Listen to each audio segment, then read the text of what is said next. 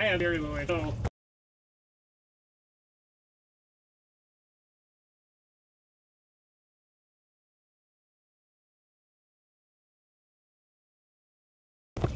Good afternoon, this is Jeff with Sewer Tech Northwest. We're at 4421 Southeast Pinehurst Avenue here in Milwaukee, located on the back side of the house. I describe everything as if you're standing in the street looking at the front door next to the air conditioning unit. We got a 4-inch ABS cleanout.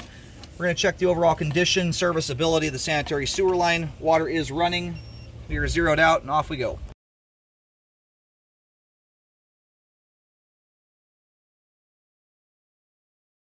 I imagine this is going to be a long sewer line, so I'm going to zip the camera along here just to keep momentum up. I would imagine we're going to probably get out a good 150 feet, if not longer, so I'm hoping to be able to do here to help prevent us from having to move to a secondary clean out. But if the line is, you know, pushing 250, 300 feet, we're very likely to have to do it in two pieces.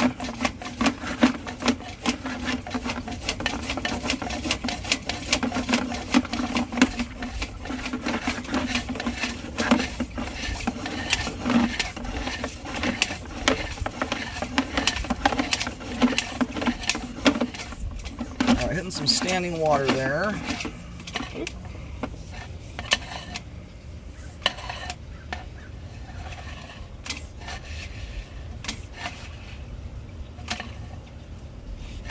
Doing a vertical dive here.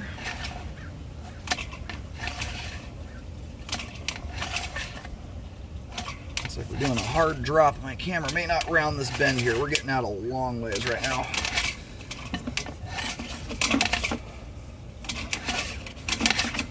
In fact, a lot of times when you have this particular configuration, they put a secondary access point in purely because of this reason right here. All right, I'm going to go locate. I think we're going to have to move to a secondary. Alright, so looks like I'm going to have to pull back a little bit. I'm kind of in a spot here that's very hard to locate, but it looks like the line gets to about the middle of the backyard and then hangs a right-hand turn. This is how you face this house from the street anyway. So we're going to pull back to the secondary access point. I was hoping the secondary was going to be a little bit closer to this spot. So we do have some standing water here. We're going to revisit that here in just a moment. From the looks of it there, I can tell a blockage has occurred based on how that debris was hanging from the top of the pipe, but it also, that debris is stopping within just a couple feet of that area there, which what that indicates is that although a blockage may have happened, it broke loose after only maybe a couple feet of pipe filled up behind it, at least from what I can tell thus far. I'm not sure there's anything beyond that drop.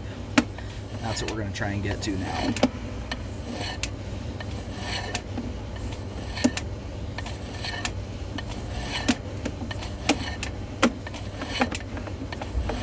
The second half of this run here, I'm going to see if we can do it with the water off. Depends on how far we got to go. Usually when you hit a hard dive like that, that's often an indicator the line's diving down to get down to the level of the main lateral. Wouldn't surprise me if the main is pretty soon after we go through that drop there.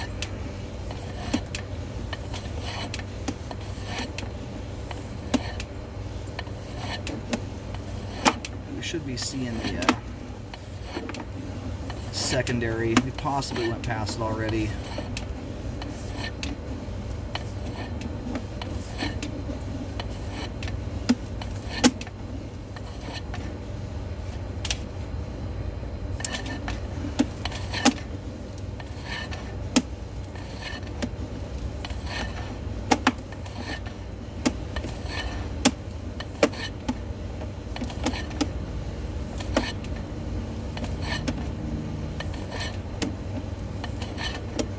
Essentially everything up till you get to about, I want to say, I have to go back and review, but I think we're around 143 feet where we stopped up there. Oh, everything looks great all the way up to just a few feet prior to that stopping point. And that, again, it's not to say that that standing water is just going to be a backup situation constantly, because that's just not how it works. But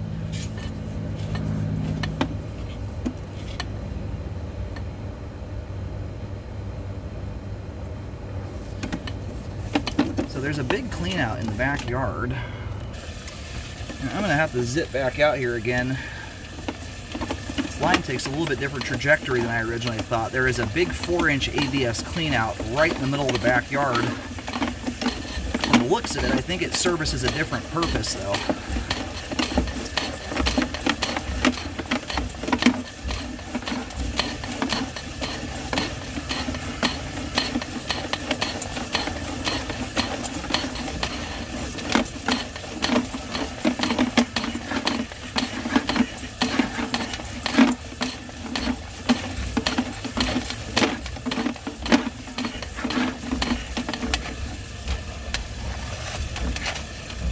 There we go. Got the garden hose running this time.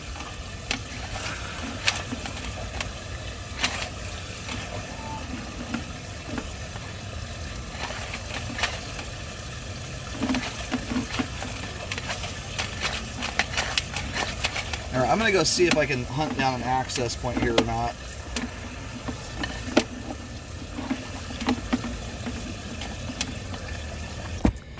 Alright, finally got this thing located here. So there is a clean out that's hidden in the stickers, and it's the top of it's busted right now. Which is not surprising. I'm sure someone probably hit it with a brush mower or something like that at some point.